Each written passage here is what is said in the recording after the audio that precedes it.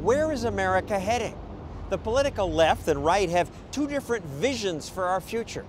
The left wants more government. The right says we should have less. We use our money for what? You heard the cries of outrage for the people of Bell, California, who discovered that their town managers paid themselves hundreds of thousands of dollars. Shame on you! Shame on you! You were a crook yesterday, you're a crook today, and you'll be a crook tomorrow. Maybe. This week, they were arrested. They used the tax dollars collected from the hardworking citizens of Bell as their own piggy bank. But much of what they did was what lots of politicians do. Vote to spend taxpayer money on what they think is important, themselves. They want to do whatever the hell they want. Exactly.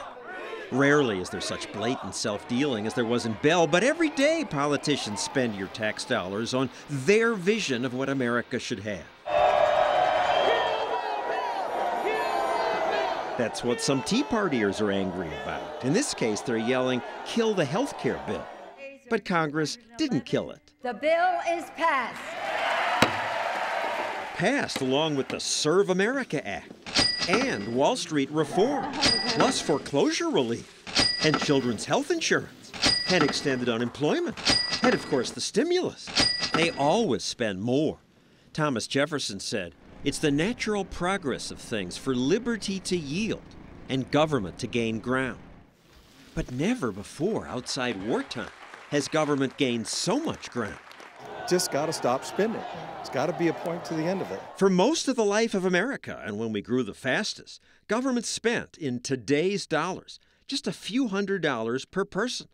But today, the federal government alone spends $10,000 per American.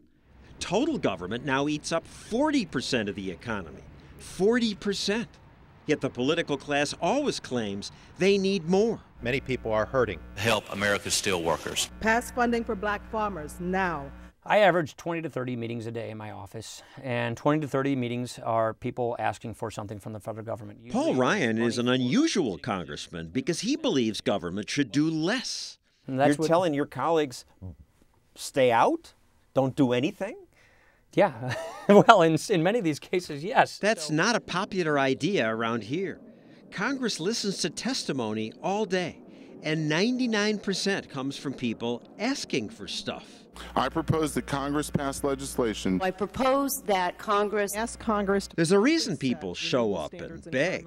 It does work and it does pay off. So the people who are connected get the goodies. That's exactly right. And that's what happens in a big government society. Most people like getting free stuff. Yeah, but I think more and more people in America are beginning to wake up to the fact that this thing is coming unglued.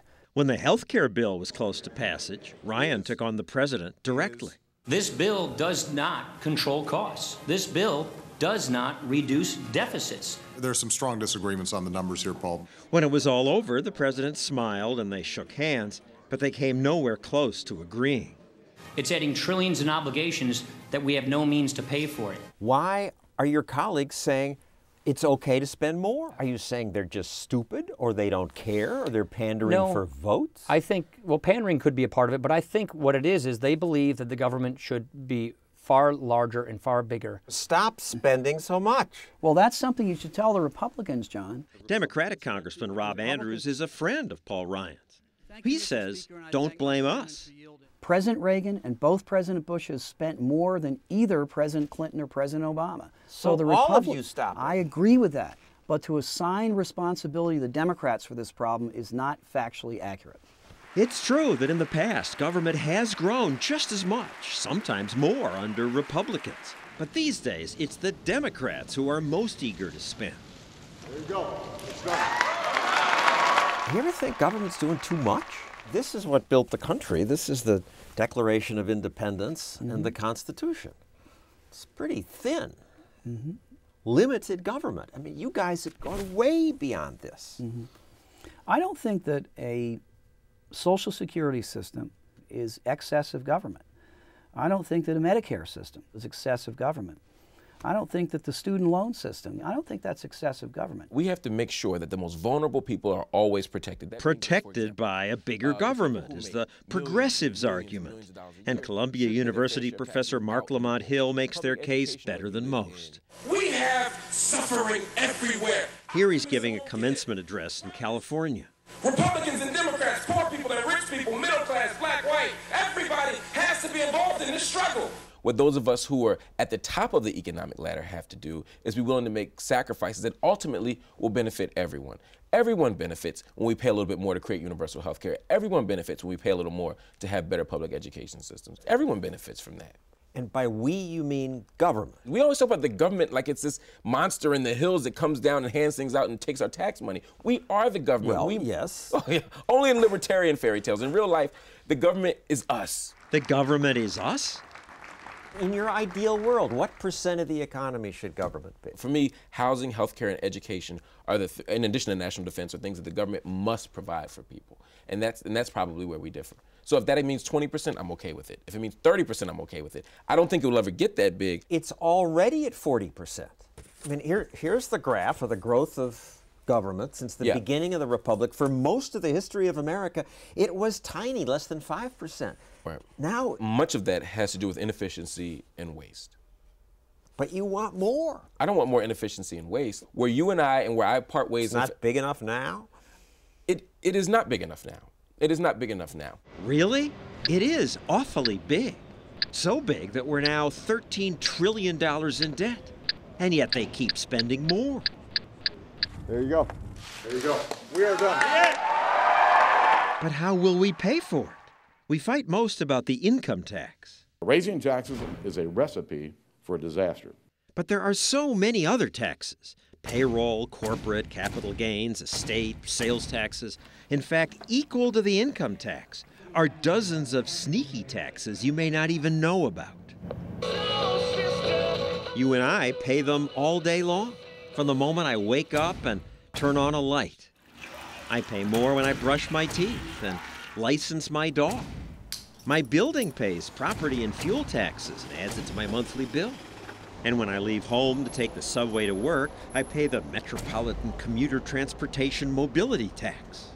At work, I make some phone calls. Yes, absolutely. Or get a bite to eat or a soda to drink. I'd like a smoked turkey in this. When I gas up my car, as much as a quarter of the price of gas is federal, state, and city excise taxes. Heck, people pay sales taxes all day long. So many taxes. I need a drink. I'm lucky I don't smoke. Yet some people say we should pay more.